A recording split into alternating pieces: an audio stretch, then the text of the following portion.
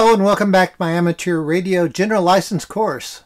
Today we're going to wrap up both safety and the course in general. Please excuse the pun. Are you ready to learn? Well, let's get started. This is the amateur radio general class license course, lesson 10, part 2. I'm Gary Stevens, KE2GS, your instructor. This is subelement G0. There are 2 exam questions from 2 groups of 25 questions, and this covers the 2019 through the 2023 general class FCC Element 3 question pool that went into effect July 1st, 2019. This section deals with electrical and RF safety, G0B, station safety, electrical shock, safety grounding, fusing, interlocks, wiring, antenna, and tower safety.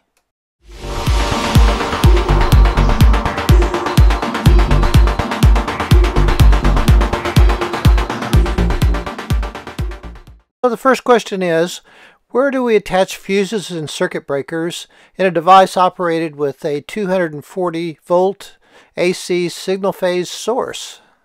In this illustration, we see 2 circuit breakers that are installed on the hot wires, or those wires that are carrying voltage. Notice that the 240 volt circuit is actually derived from 2 different 120 volt buses. Each of these buses originates inside the breaker box, with one on the left side and the other one on the right. This illustration shows the same idea, but we're using fuses instead of circuit breakers. Fuses are generally cheaper or less expensive than circuit breakers, so you may often find them in various equipment.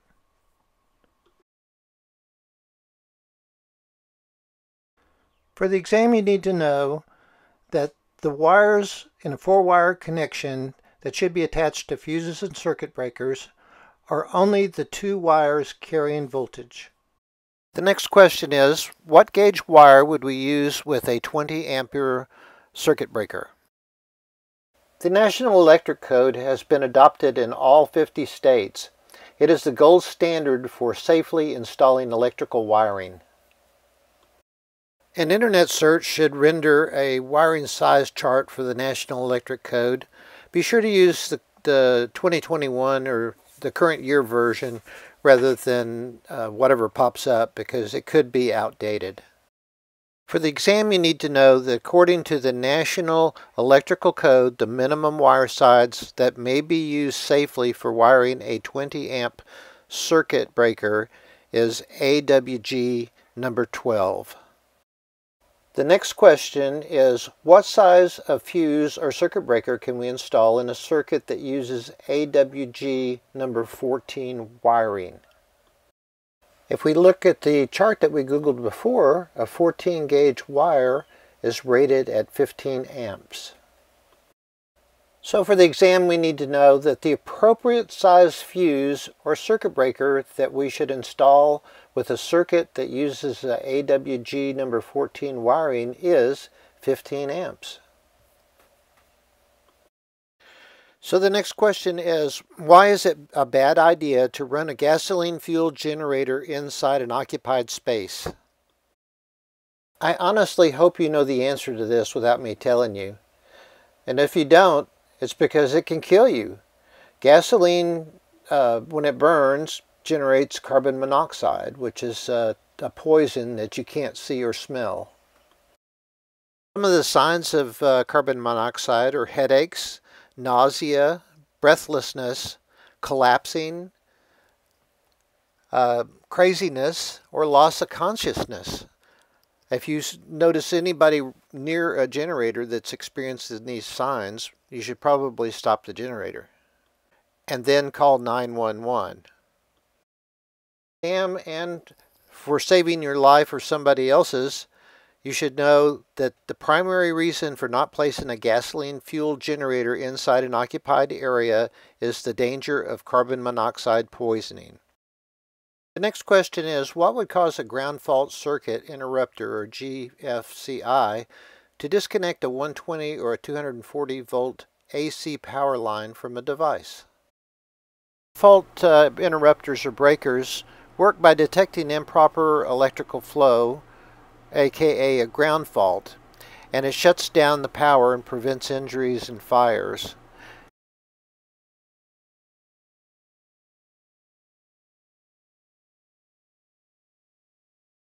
For the exam, you need to know that a condition that will cause a ground fault circuit interrupter, or GFCI, to disconnect the 120 or 240 volt AC line power to a device is current flowing from one or more of the voltage carrying wires directly to ground. The next question is what is covered by the National Electric Code? The key word, of course, is our key words actually is the National Electric Code. However, because we're not electricians, we're only concerned with the parts that with regards to amateur radio and safety inside of our ham shacks. So for the exam, we need to know, regarding amateur radio, what is covered by the National Electric Code is electrical safety inside the ham shack. Our next question is what safety choices should be observed when climbing a tower using a safety belt or a harness? There are basically two types of harnesses. There's a belt and an actual harness. And the use depends upon the application. The important things to know about a belt, particularly when purchasing or before using one, is that it is an ANSI standard belt, and that it conforms to the rated weight of the climber, and that it's within its usable service. So you need to observe the date codes. For the exam, we need to know the safety choice we should be observing when climbing a tower using a safety belt or a harness is to confirm that the belt is rated for the weight of the climber and is within the allowable service life. The question is, what should we do if we are preparing to climb a tower that supports electrically powered devices? This is another question that should be intuitively obvious, but if it isn't, make sure that the powered devices are turned off. Therefore, for the exam, you need to know if you were preparing to climb a tower that supports electrically powered devices, make sure all circuits that are supplying power to the tower are locked and tagged out. Next question is, where should we install an emergency generator? We learned in a previous slide, we never run it in an enclosed space. It should be at least 20 feet away from the home, and we always want to direct the exhaust away from the home. For the exam, we need to know that when installing an emergency generator, the generator should be located in a well-ventilated area. Next question is, what is the danger of soldering with lead tin solder? Other than breathing the fumes of the solder, it's made from lead, and lead can contaminate our hands when we're touching it, so you need to wash your hands after touching it, or else it can contaminate your food. For the exam, you need to know that a danger from lead tin solder is that lead can contaminate food if the hands are not washed carefully after handling the solder. Next question is, what is a good practice for lightning protection grounds? From this illustration, you can tell that there's a common grounding cable or a grounding bus. So the good practice is to connect everything to the same grounding point or bus. The exam, you need to know that a good practice for lightning protection grounds is that they all must be bonded together with all other grounds. The next question is, what is a power supply interlock? This simple circuit illustrates a interlock. So imagine the switch is connected to a cabinet lid or a drawer that when it opens, it opens the switch. So normally the lamp would be illuminated unless you open the cabinet or open the lid. A power supply could substitute for the lamp.